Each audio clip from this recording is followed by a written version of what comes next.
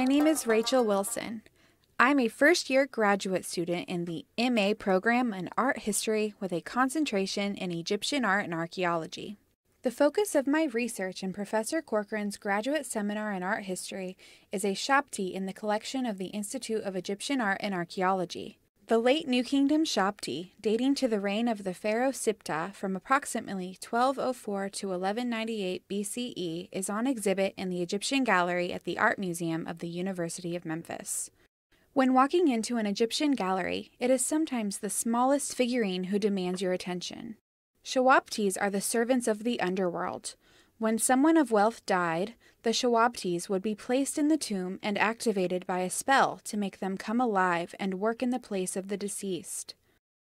These mummiform figures were a paradox, simultaneously depicting both the deceased and his servant.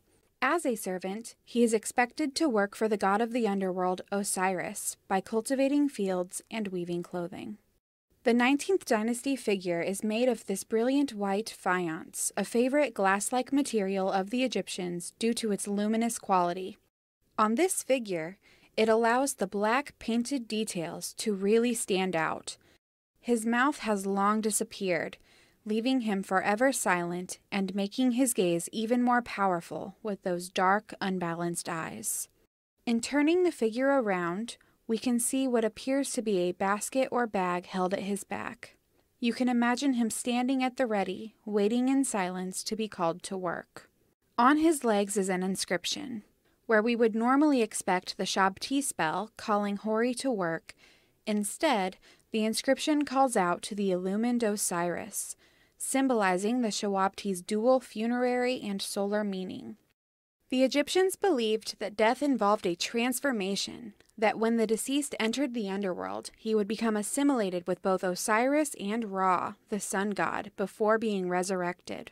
The inscription also tells us the most important detail, his identity. At the end of the column, it refers to his title as King Son of Cush, marking him as a viceroy. As viceroy, his duties would have been to govern the land south of Egypt and collect taxes of such items as gold and ebony, reporting directly to the pharaoh Siptah.